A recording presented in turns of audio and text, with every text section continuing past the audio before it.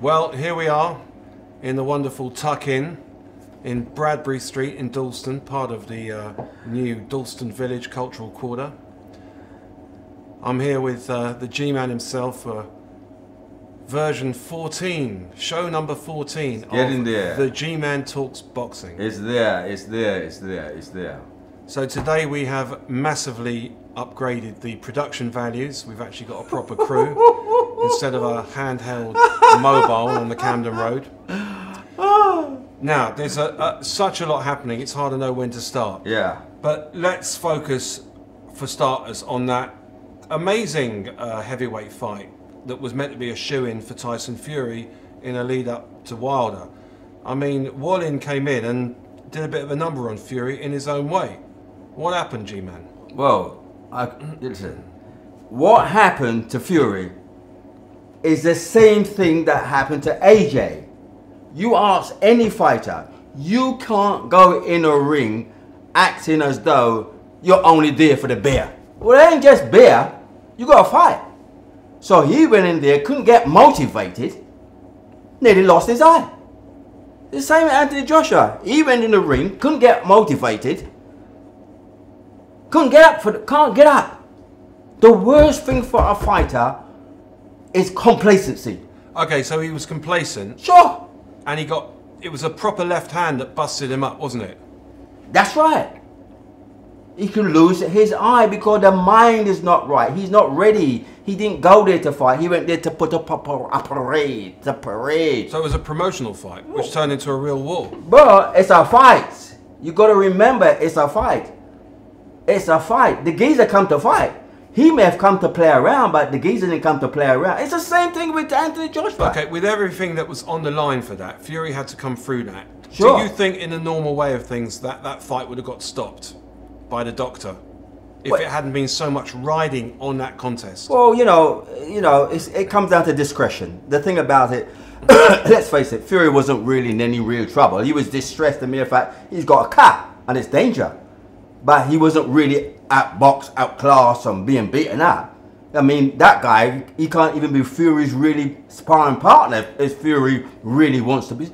Listen, what I saw with Fury, even though he's just pouncing around and playing around, is there's a lot of heavyweights out there. If he improves Fury, and there's a lot for him to improve, if he has that half a fight, if he learns the next half, I'm not going to tell you what it is, but if he learns the next half, no one ain't going to beat him for the next 5 years. Well, his father was very, very critical of the training team. Sure. Now, as far as I'm concerned, Ben Davidson, a young guy, he seems to me have done, him and Fury have worked very well together. Sure. Was the father's criticism justified or unjustified? Well, you know, the thing about, when the father is there, it's a different camp. It's a different camp completely. When Ben Davidson is there, it's mates. There's a difference between a coach and your mates. It's a different mentality. Listen, people have a misunderstanding about what coaching is all about. They've got a misunderstanding. Each situation is different on its own merit. When you've got someone who is there like in an administered situation, that means they do everything for you. It doesn't mean that they tell you what to do. It's a different thing completely. Ben Davidson not telling him what to do. They have an agreement. It's a different kettle of fish. He's not an amateur boxer. He's a professional fighter. And he has to feel that he's the man with the balls. He's the big man. Everyone does what I want them to do. Moving on slightly, of course, Daniel Dubois has been out this week saying that he ripped Fury to shreds. He's actually said that openly, and people are taking it seriously. Yeah. Of course, Daniel's fighting at Albert Hall Friday night. He's fighting another totally unknown Ghanaian. The last unknown Ghanaian, Richard Lartey, put up a pretty good fight. You've seen bits and pieces of this Tete. What do you think of it? Well, you know, Tete was what we would call in the game, we would have said, like, you know, he's a secret. But this one, he's a dud. It's a dud. This is a dud. He's 19-0. Do you think that's a padded record with loads of sort of rubbish fights? Mate, he's not going any more than 2 rounds. 2 rounds. 2 rounds. And if you get past 2 rounds, believe me, I'm buying him a cup of tea with sugar in it. Now, before we get on to the really big fight, just a couple of words about the women. Nicola Adams, she's had a long layoff. She's boxing Maria Salinas. Now, Salinas is ranked only #7 in Mexico at flyweight. This is a world title fight. Yeah. But of course, because all the good women fighters are in Mexico and 100%. hundreds of them, 100%. even though she's only number 7 in Mexico, 100%. Adams has got a fight on her hands, hasn't she? That's right. She ain't got a baby to lie down. She ain't gonna walk in there with just a padded bra. She's gonna come in there, believe me, and she's gonna give it. Listen, when you talk about women boxing in that division, you gotta talk about Japanese and Mexicans, and they're the ones who are the premier. So Nicholas, she knows she's got a hard fight. She knows it's not a walkover. She knows it's gonna be a competitive fight. But you know what? She's looking to come out victorious, and maybe she'll come out victorious. But it's not going to be a walkover. Following night, Sean Porter, who's on a roll of wins against Mr. Errol Spence. Right, Spence thinks he's unbeatable. How do you see that contest going? You know, I'm not a fan of Spence.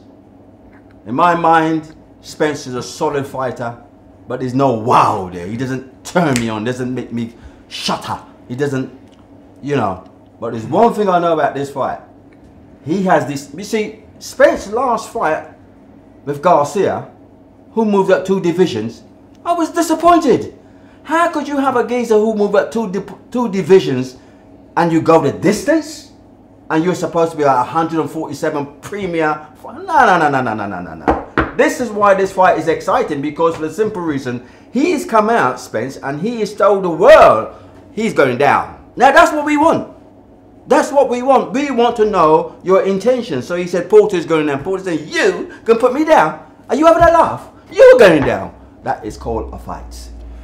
Let's move on to, for me, the premier contest between now and Christmas time. And that's at November the 2nd at the Staples Center in Los Angeles, now becoming one of the epicenters of the fight game. We've got Canelo, who's moving up the weights like a seesaw. The world has gone mad. Right, and he's matched against 37-year-old Sergey the Crusher Kovalev, who had a good win against Anthony Yarde recently. I mean, Kovalev is a class operator. He's fighting in his division against Canelo. He's surely got to have a chance. The world has gone mad. If this fight was made at catch weight means Kovalev coming at 12 stone 2 on the scales. But it's not. It's made at light heavy. They're crazy. Who's crazy? Whoever made this fight is... Kovalev is laughing. Kovalev's laughing. I wish I was his agent. I wish I was part of him, because for the simple reason, he ain't going to get hurt. If Kovalev jabs and jabs, as Buddy McGirt says he's going to jab, right, will that negate... Buddy McGirt says that's going to negate Canelo's bodywork. What are going to tell you in this fight? Canelo can't come forward. That's what it's going to tell you in this fight. He can't come forward. How he's going to win this fight? He can't come forward.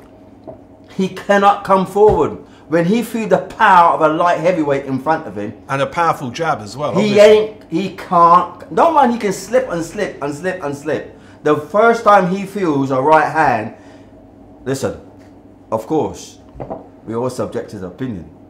Well, this is boxing. Buy a ticket. Buy a ticket. Lastly, I've just got to touch on it now, okay, and this is the last fight we're going to analyse in this particular edition. Joshua versus Ruiz. I've seen Ruiz on the pads on YouTube and on the internet, Facebook. I mean, he looks as if he's lost a bit of weight. He looks as if he doesn't have a care in the world. As far as he's concerned, he's going to Saudi Arabia to repeat the performance. Sure. And come home a lot wealthier. He's going to go there and he's going to come back with, in his mind, 6 cans of crude oil. That's what he's thinking. Let's be honest about the situation. Let's be fair about the situation. He's the champion. Joshua has to go and redeem himself.